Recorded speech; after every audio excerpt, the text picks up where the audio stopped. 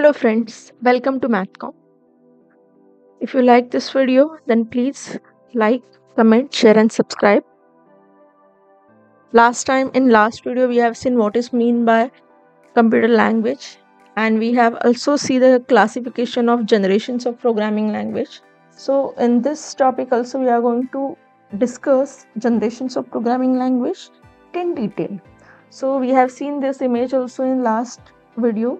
So these languages are classified into two main categories, low level and high level, and then low level converted into first generation and second generation, then high level into third, fourth and fifth.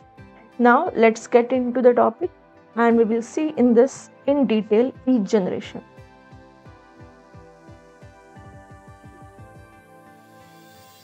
The first generation is a machine language.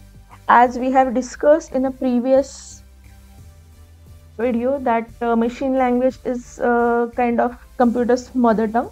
The first generation programming language is also called as low level programming language because they were used to form the computer system as very low level of abstraction, that is at the machine level. The machine language also referred to as a native language, as I said, that a mother tongue of a computer. So it is a first generation programming language. The programmer only deals with the binary number. So if you wanted to understand this machine language, you have to understand how to convert into a binary number. Few advantages we will see here.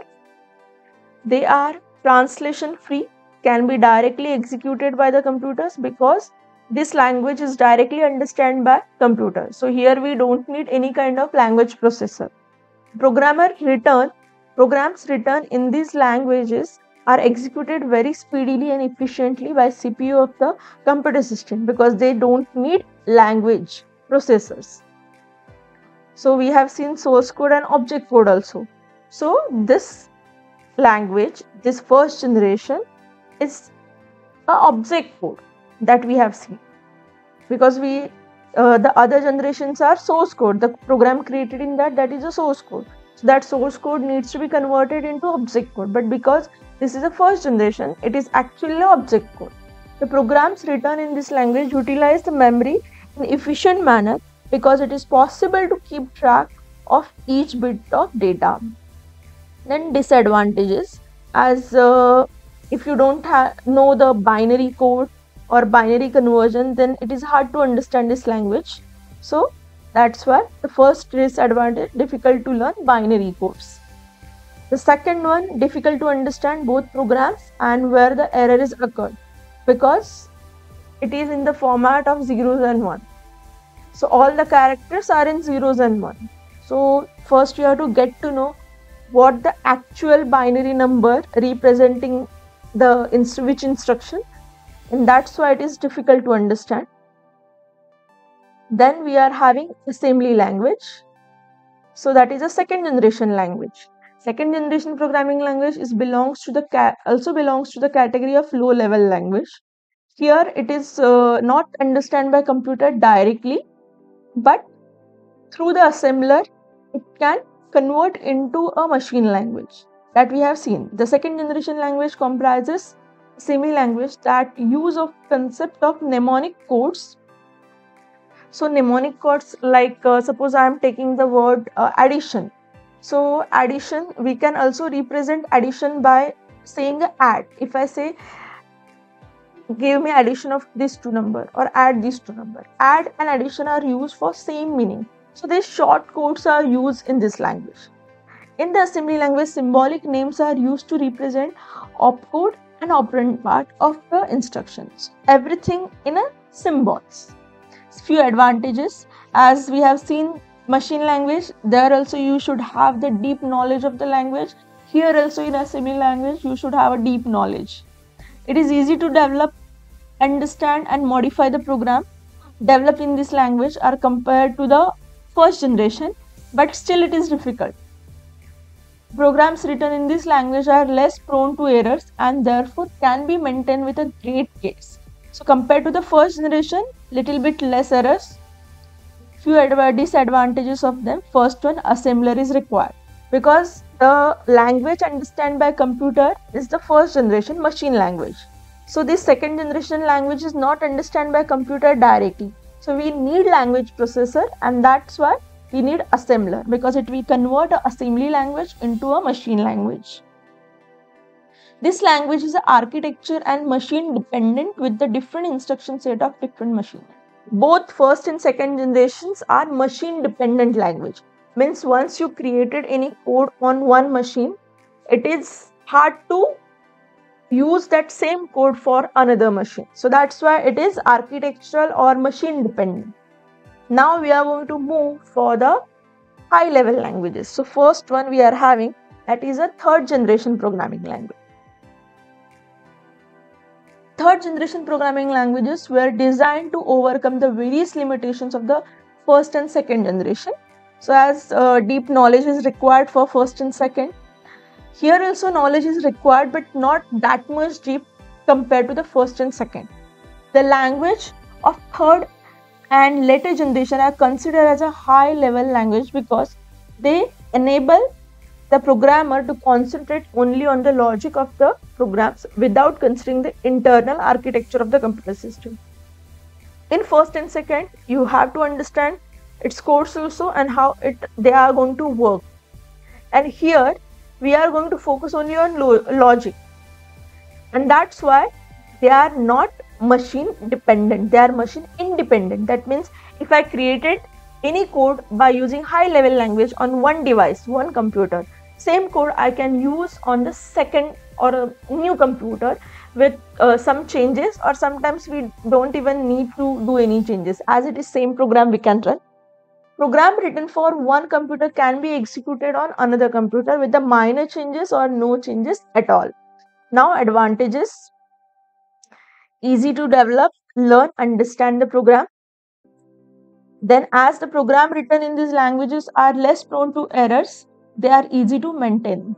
We can easily find out the errors because we are using language processors that converts the high level language into low level language, and into low level also a machine level language.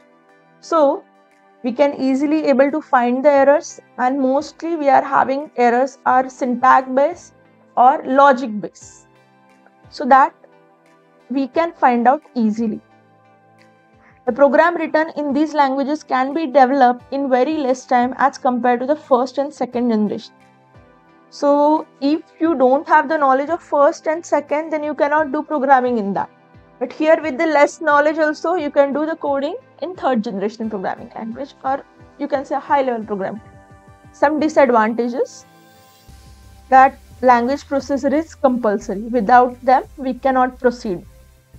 Different compilers are needed for different machine. It is not that same compiler or same thing I can use for the another one.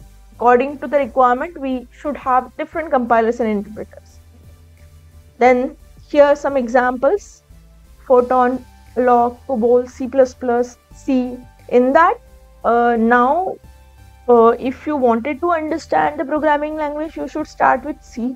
That's the easiest one, and then C++, Java, all other languages. But the basic one you have to go through first. Why I'm saying basic one? Because the logic is everywhere same. When suppose I wanted to do the coding in C and C++, only the syntax is little bit different, but the logic behind the idea is always same. Like suppose I wanted to print any information in C, then I will use printf.